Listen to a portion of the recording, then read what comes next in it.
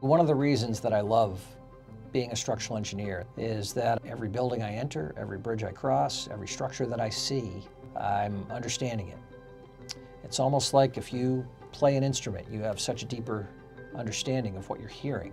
Where a lot of times when I see structures, what's going on in my head is the mathematics behind it. And it influences every moment of my life.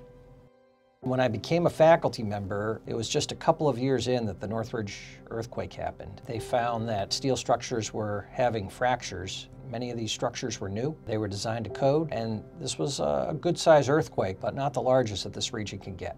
And so we developed new structural systems to reorient where the forces go during an earthquake into replaceable components and leave the rest of the structure damage-free, like the old fuses in the basement. And indeed, early adopters started implementing structural systems like this. We were off to the races.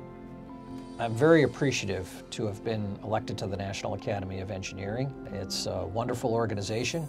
I've known Jerry since he started at Northeastern. Jerry is an ideal colleague. We are supposed in academia to have the following profile: 40% research, 40% teaching, and 20% service. I don't know how Jerry does it, but he works 100% on each.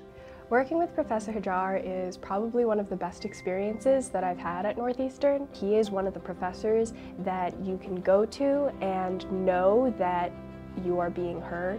Jerry just epitomizes what this university is about.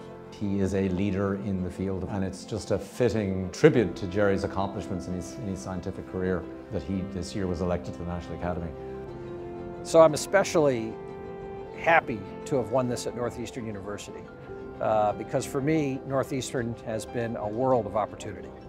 And this is a university where you can dream big and execute those dreams.